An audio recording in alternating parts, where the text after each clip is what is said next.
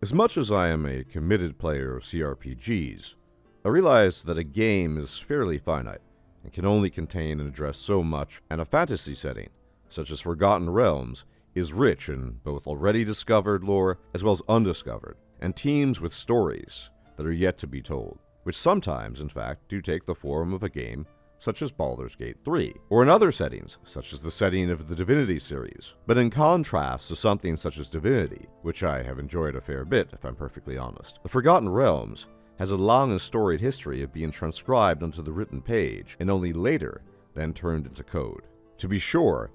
I view both projects as equally noble and worthy of pursuit, but for those gamers who've only recently discovered the Forgotten Realms through the format of the CRPG, there are many things that might still warrant your attention, that would grant you greater insight and understanding into this world that began in 1987, and some of the best material is not in the handbooks or monster manuals, but in the characters and stories that have had life breathed into them in the form of novels, which recount their tales and exploits in vivid detail, and tell us as much, if not more, about the world we find so fascinating as a video game would. And it's in this spirit that I thought to myself, perhaps I should make a video recommending the novels I think are best illustrative of the world that also tie into Baldur's Gate 3, either directly or indirectly, and that this could be particularly enriching to individuals who have yet to explore the details of the Forgotten Realms. Now obviously, this is not intended to be a comprehensive list, nor are the books cited here what I would call masterpieces. Rather, they serve the purpose of cultural education on the Forgotten Realms fantasy setting, and it will obviously remain spoiler-free in terms of the very specific details of the books. But I thought to myself,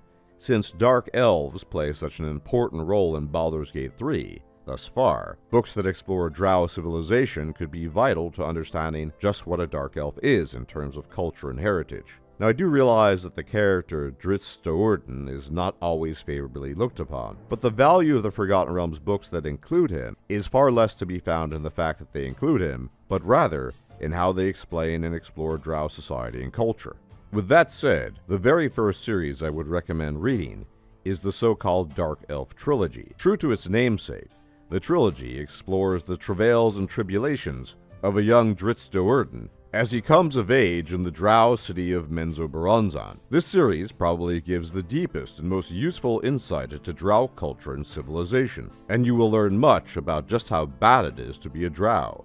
as when we speak of Drow society,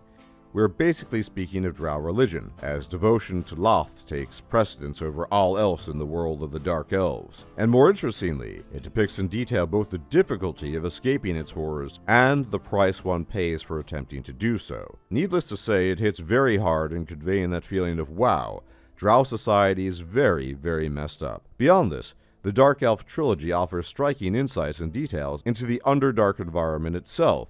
and its many denizens, horrors, and surprises, as much as it offers commentary on Drow society, as the two are very much inextricably bound to each other. Another Dark Elf series that is useful for exploring Drow religion and society is The War of the Spider Queen, which covers the, at the time, successful ascension of Lolth from an intermediate goddess to a greater goddess, something that was later retconned by Wizards of the Coast. Nonetheless, the series offers great insights into the inner workings of the religion of Lolth, the Spider Queen, and the constant vying and jockeying for power that so characterizes it by nature, since you are able to witness the chaotic nature of Drow religion, as seeming favorites rise and fall, and the least predictable outcomes end up coming true. More importantly, you also gain insight into Lolth's daughter and competitor, the goddess Illustre, and how her own priesthood works.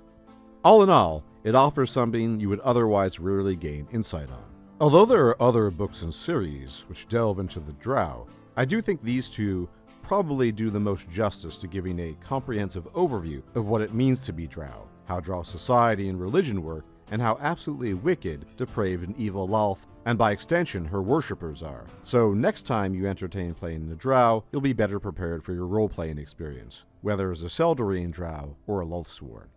A rarely talked about series that was never particularly popular, but nonetheless offers special insight, in this case into ancient Netheril, is the rather uncreatively named Netheril Trilogy, which details the adventures and experiences of a variety of personalities, both those who live in the shadow of the great Netherese Empire, such as the barbarian Sunbright Steelshanks, who runs afoul of Netherese wizards, and the great Netherese arcanists themselves, including none other than Karsus, the most infamous of all Netherese wizards. It begins just prior to the birth of Karsus, at the beginning of the Shadowed Age, around 700 before Dale Reckoning, or approximately 2,200 years ago. The series displays the decadence and hubris of ancient Netheril, and might give you some insight into the nature of a society that allowed for the creation of your tadpole, as we know that the tadpole in your head is held in stasis by powerful Netherese magic. Now you know how much I like talking about the gods, and a little secret I will reveal here is that back in my pen and paper days, the cleric was my go-to class. But regardless of my personal inclinations, the gods are a powerful and active force on Faerun, and they feature prominently everywhere, including and especially in Baldur's Gate 3. Well, no such series would be complete without the Avatar trilogy, or the books documenting and covering the time of troubles and the interactions of the gods in Faerun at the time. You get a great introduction into deific politics for the first time, to know some of the major players in the Pantheon, including, but not limited to, the Dead Three. And these are books that document the ascension of both the new Mistra and Cyric, god of lies. In fact, it takes place at a time just prior to the Dead Three dying and acquiring that title. This series is followed up by individual novels, which cover the ascension of Kelemvor and Mistra's reign as a goddess post-Time of Troubles, as well as the descent into madness of the god Cyric. And these books are The Prince of Lies and The Crucible, The Trial of Cyric the Mad, respectively. You will learn just how human-like Faerun's gods can be, and how, and here I'm speculating I have to admit, divine politicking might figure into Baldur's Gate 3 in our interactions when it comes to the gods in the game. And finally, we have the Haunted Lands trilogy, and this is more speculative on my part, because I don't know just how involved the Red Wizards will be, but I do think they'll be involved in some capacity in Baldur's Gate 3. This series covers the invasion of Thay by Saz Tam and his ascension to absolute power in that magocracy, but also offers information and insight into the inner workings of the Red Wizards, as well as other things such as magic and necromancy. Not a magisterial work by any means, but nonetheless something that could be of interest to people with the time and inclination to read it, as when the Red Wizards show up in Baldur's Gate 3, I think it's likely they will, those who have read this series will be much better prepared and will know what they're in for. Now there is a long list of books and book series that I could continue talking about, but rather than overwhelm you, I thought it most pertinent to mention books that touch upon things, events, and people that are either obviously going to be in Baldur's Gate 3, confirmed to be, or likely to be, based on evidence from the game. And I think based on this, that if you were to read these books, you would gain a much greater insight into the Forgotten Realms, and would be better able to appreciate the game upon full release come summer, in terms of its lore and the story. And as always, thank you for tuning in. Please leave a like, comment, share, and subscribe, as it really helps out the channel. And I'll check you out next time. Take care.